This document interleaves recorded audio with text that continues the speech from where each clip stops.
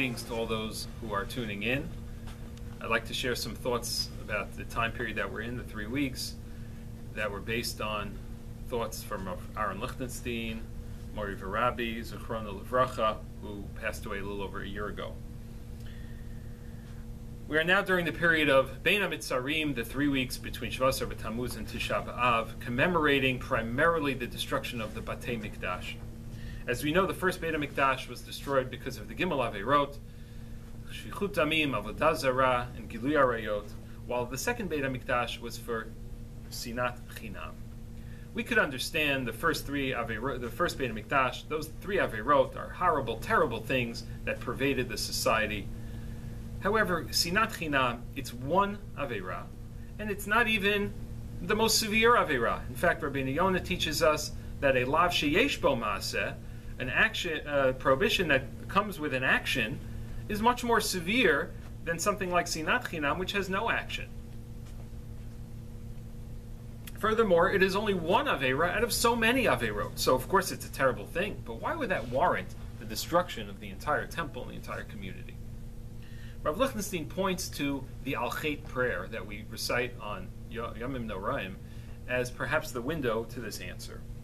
In the Al-Chet prayer, we mention many, many particular sins, but we also mention the roots of some of those sins. And it is in the Al-Chet where we say, V'al-Chet shechatanu lefanecha b'sinat chinam. In addition to the Aveirot of Lashon Hara and not being compassionate enough, we also mention Sinat Chinam. So we see from here, Sinat Chinam is not just one of many Aveirot, but it is really the root of a certain attitude towards life and towards people.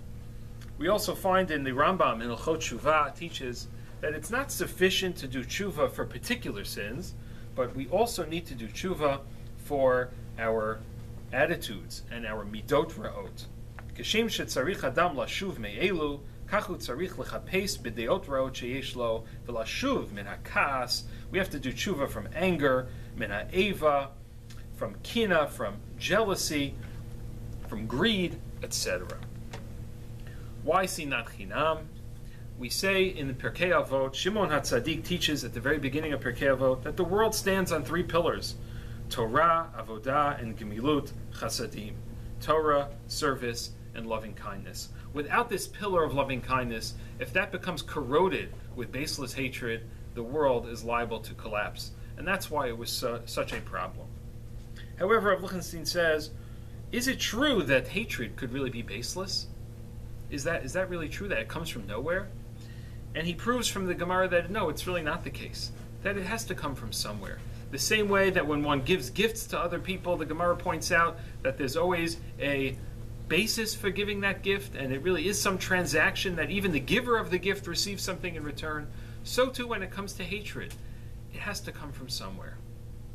These days are days of tshuva. The Rambam says fast days are days where one has to look at one's deeds and repent, for individually and as a community, not just what happened long ago, but even what is happening today.